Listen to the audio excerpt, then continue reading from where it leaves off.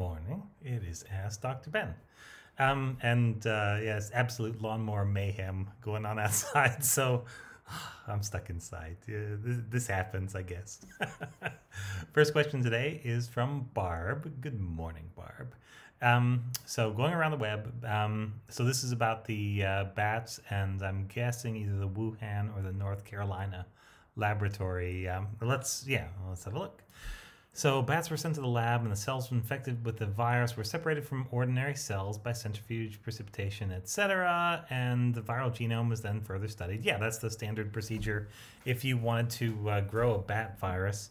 We're not great at culturing bat viruses. Most of the viruses that have been discovered are virus sequences. We'll get the genome back in a lot of pieces, put it together from many overlapping pieces, so we can be pretty sure of it. But most of these things have never actually been cultured, and that is sometimes a little bit tricky to do. You'd have to test them out in a lot of different cell lines to get that to happen. Okay, and so further, the scientists added catalysts and enzymes, oh my gosh, to cause mutations in the DNA/RNA. All right, it's an RNA virus. It has no DNA. And there are ways you can do this. Something like a 5-fluorouridine is a thing that you can put into cell culture to try and force a virus to make mutations. It's a risky thing to do because you'll usually kill your virus. Tests like that are useful in generating mutants of the virus that sometimes have interesting properties. But they're going to be maybe 1 or 2 nucleotides different, not 1,000 nucleotides different, the way this new virus is different. Anyway, so this is referred to as manufacturing. No, nobody, that's not referred to as that. It's random mutagenesis. And like I said, random mutagenesis is usually bad. Remember the Spider-Man paradox? Lots of radiation, lots of damage. No Spider-Mans yet. Spider-Man, I don't know. They can be men and women, I guess. Yeah, among the human race anyway. Mutation is not a path to success. Massive recombination can be a path to a success, and very long-term natural selection can also be a path to success for a virus. So viruses out there, stay in school, keep up with the natural selection, don't just mutate yourselves. That's dumb. That's a dumb way to do stuff. Okay, so the question, anyway, let's get to the question is, so you probably addressed whether the coronavirus is lab created. Yeah, but here's what's going around Facebook now. Yeah, I know. Yeah, Facebook makes me tired sometimes. I'm not even on Facebook. I get it all secondhand, but it's just like secondhand smoke. It's still not good for you, and you're not even getting any of the benefit of being on it yourself. It's just really bad. Question regarding the stuff above.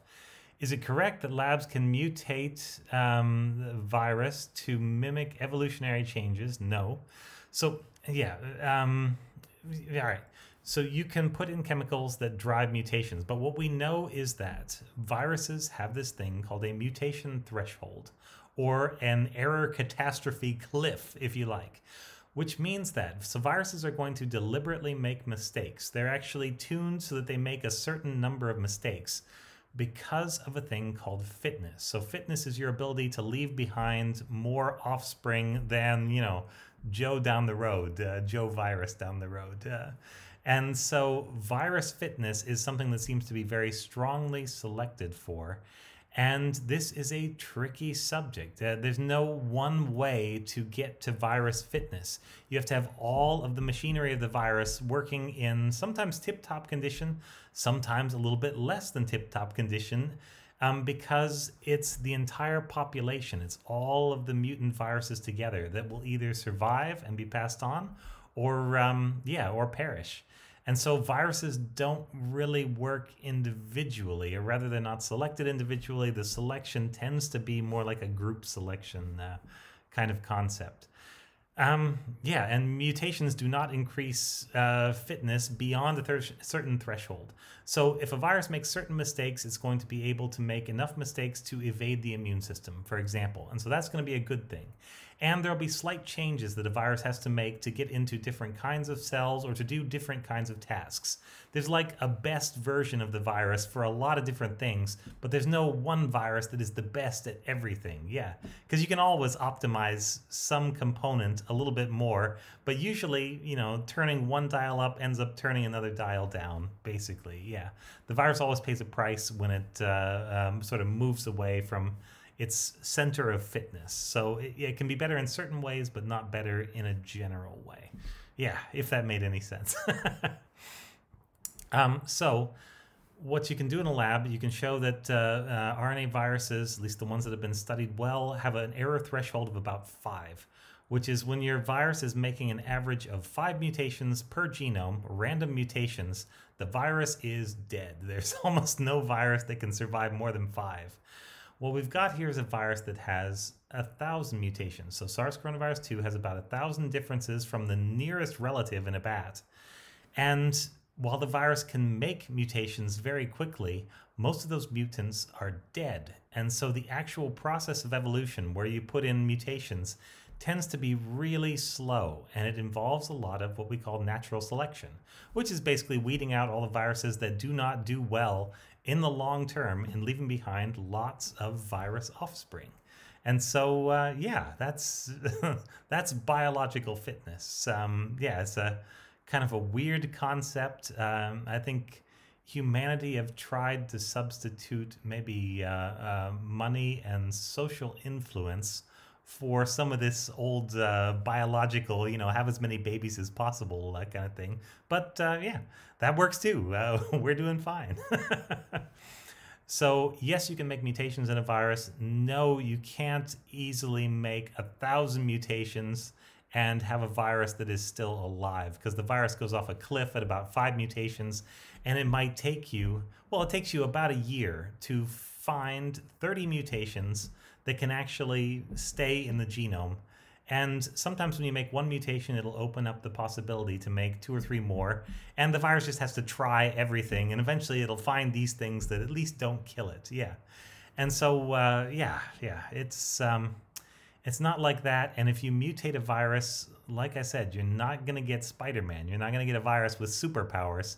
You're mostly going to get a dead virus. You're mostly going to get a worse virus.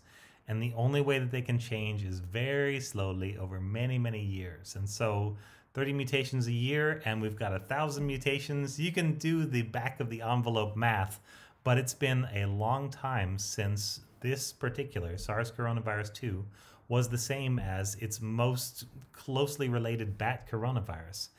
And just because people are growing other bat coronaviruses or looking at them, yeah, we know about that, but these things mostly don't grow in cell culture at all. You can't grow them in a lab. And they're all much more different than this one. So we haven't yet got a sequence of anything that is remotely close, that's even within 5 or 10 years evolutionary distance of SARS coronavirus 2. That pocket of viruses, when they find it, it won't just be one individual that has it. It'll be all kinds of related individuals in the same place. And right now we are not particularly close to that pocket of virus, which is why people like me will take some caution in saying, well, we know there are related bat viruses, related pangolin viruses, but we do not know exactly what host this definitely came from yet. We are just not quite close enough to the source. So that's probably more explanation than you wanted, and I don't know how you're going to translate that into a Facebook post that anybody is going to understand or respond to, but that's pretty much the idea. That's the idea behind this. So thank you very much for a very, very long, very sorry about that, Ask Dr. Ben, and have a lovely day.